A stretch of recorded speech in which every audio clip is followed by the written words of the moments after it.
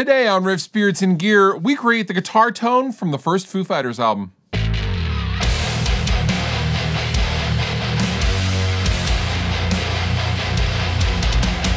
One of my favorite albums to come out in the 90s came out in, I think it was July 1995. I waited eagerly for the album to hit stores, and I immediately had my mom take me to the CD store, the Camelot Music, I think it was called, to pick up the album on, I think it was 4th of July, if I'm not mistaken.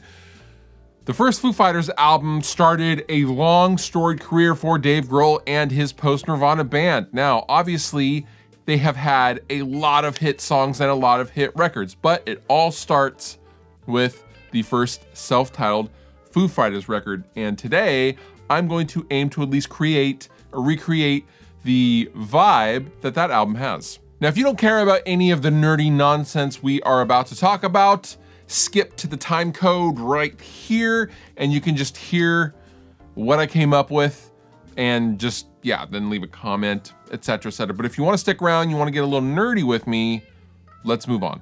So to give some context on the first album, one would need to know that it was recorded at Robert Lang Studios in Seattle. I am just outside of Seattle, and I've worked out of Robert Lang Studios a couple of different times.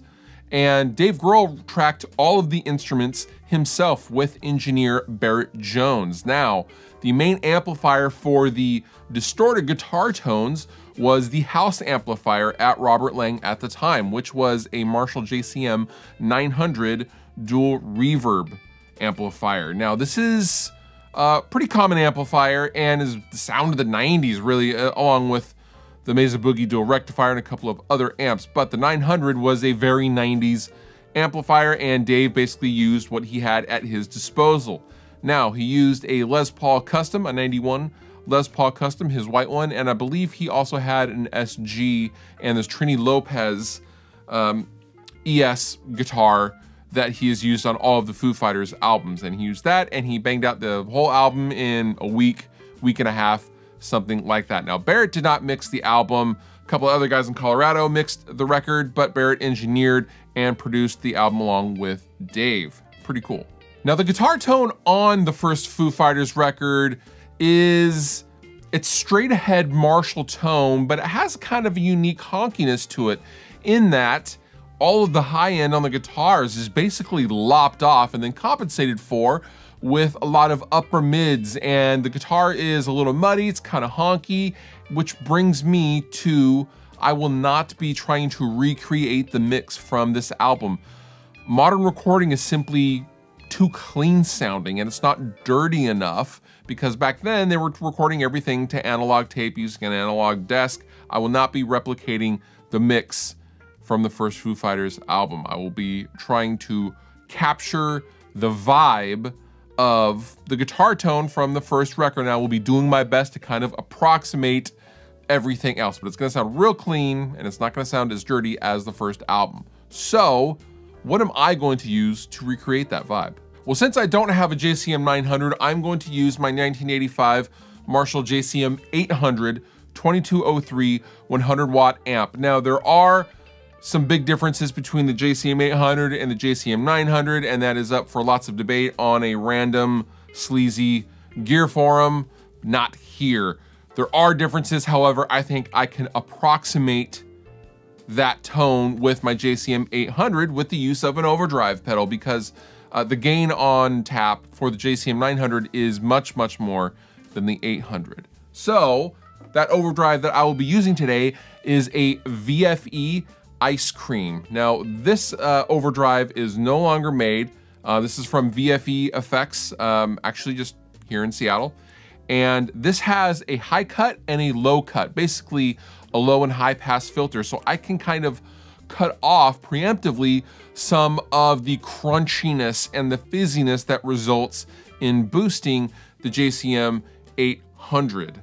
So I still get my mid-range. Oh, I can also boost the mid-range as well with this overdrive, but it basically lets me do everything I need to do right up front before I even hit the amplifier.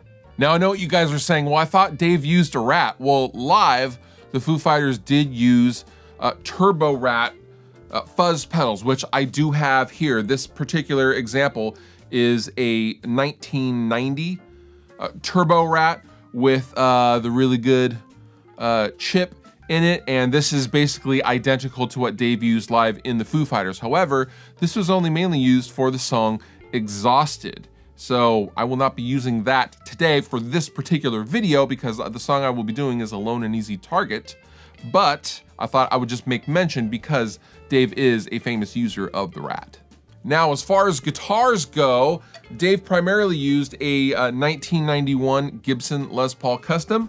I so happen to have a Bernie 1990 Les Paul Custom, and I have a Duncan JB in the bridge, and I think this guitar will be suited just nicely for trying to recreate the Foo Fighters album tone. So without further ado, let's see what I came up with, and then we're gonna circle back, and then I'm gonna go over how I came up with the tone. Here we go.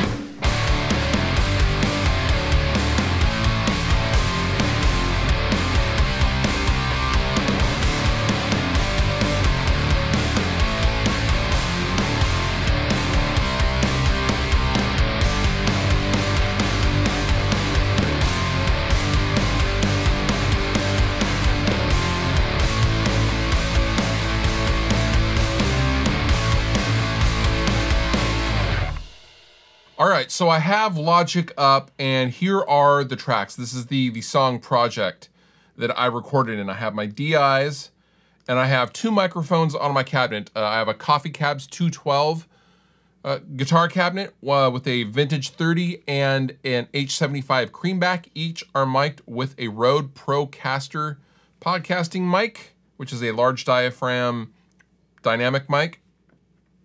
So I have my left guitars and my right guitars. Now this is just two performances, one pan left, one pan right, with the bass straight up the middle and some drums. Super, super simple.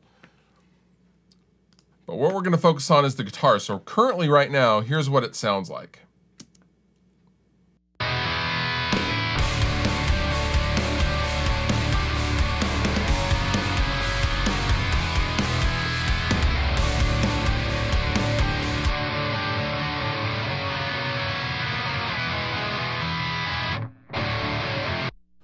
Okay, so I'm gonna turn off all of the processing,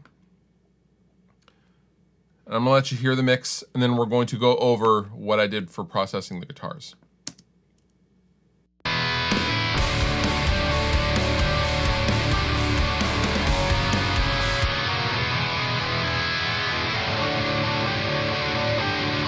That's with no processing at all. That's just the straight Marshall 800 into the 212. Now first, I noticed with the Foo Fighters record, they're chopping off a lot of top end. So I did play with that.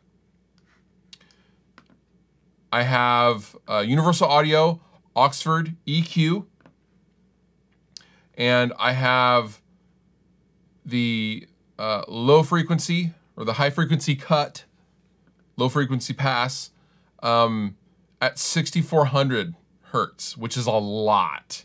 But I only have a 12 dB slope, so there's still some top end in there, but I'm gonna turn this on and off and let you guys hear exactly what it's doing.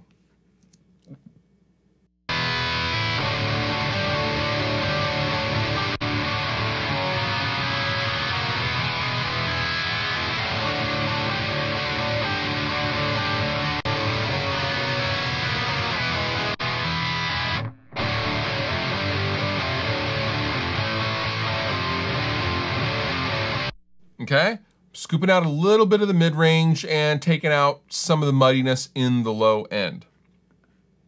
Next, I came in with an API. So I'm gonna move these over right here. So next I came in with an API 560, also from Universal Audio. I'm taking away more top end, 16K, 8K. 16K is almost all the way down at minus 12 dB. 8K, and then I'm kind of boosting a little bit of the upper mids, taking out a little bit of the lower mids, and then boosting some of the low end. So I'm gonna turn this off, I'm gonna play the guitar again, and then I'm gonna turn it on, and you'll hear a huge difference.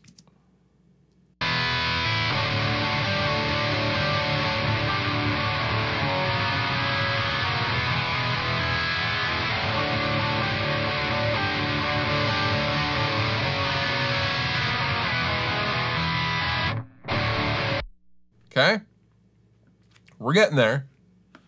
Next, I'm gonna compress it. Now, I'm not compressing a whole lot. I'm just kind of kissing the distressor, but it does add a lot to it. So currently it's off, and I'm gonna turn it on.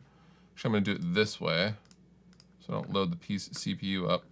And you're gonna hear what it's doing.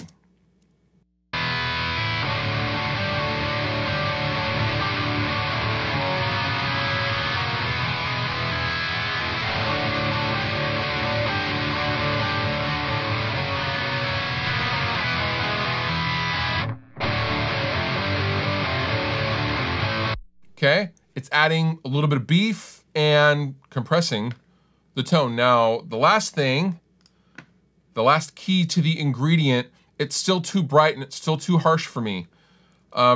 Adding the tape machine is really, really what it makes this really, really good.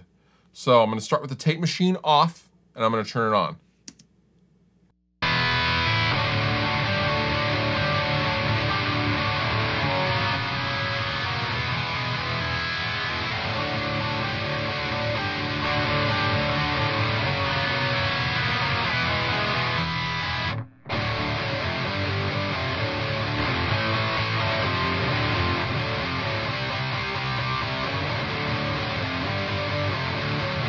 See, the tape machine, I'm doing a couple of different things with the tape machine.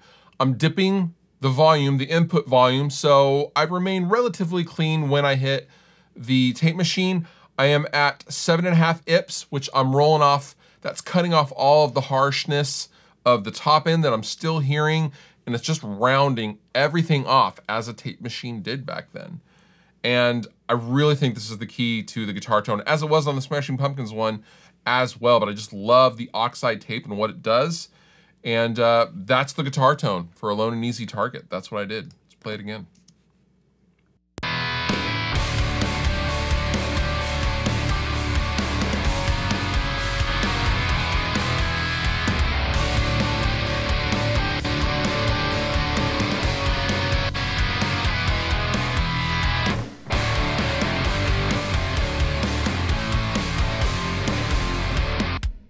And that is how I recreated the guitar tone from the self-titled Foo Fighters album. If you have another suggestion for a tonal recreation, leave them down below in the comments, and we'll see what we get to in the next episode.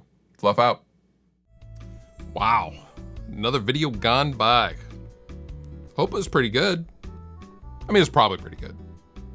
But if it wasn't, awkward, right?